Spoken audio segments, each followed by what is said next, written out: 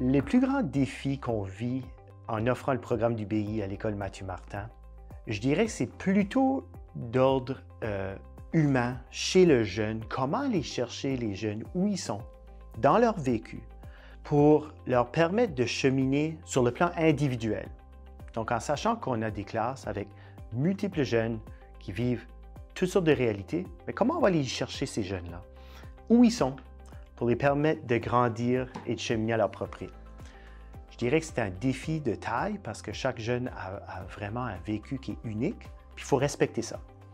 I think the biggest challenge is finding all the different ways that we can differentiate for a wide range of learners. And the IB provides a lot of opportunity to have a diverse set of learners, but it also requires adaptation and creativity on the part of the program coordinator, on the part of the teachers.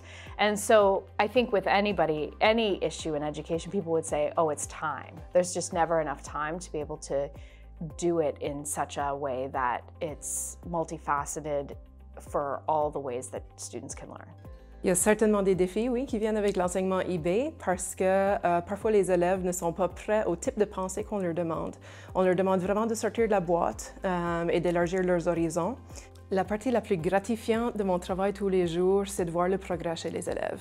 C'est de voir ces adolescents qui entrent dans ma classe le premier jour de la 11e année, qui voient le défi IB devant eux et qui, au fil des 2 ans que je les ai dans ma salle de classe, se développent dans des penseurs et des chercheurs qui sont vraiment impressionnants.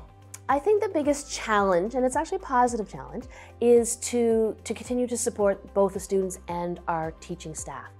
Each year things change, and what I really like about the IB program is it really supports being up to date and current. So the students we taught 2 years ago are not the same students we're teaching now. So it's really important to us to continue to evolve, to make sure we understand our learners and that we support the teachers, that they feel supported to constantly grow their profession.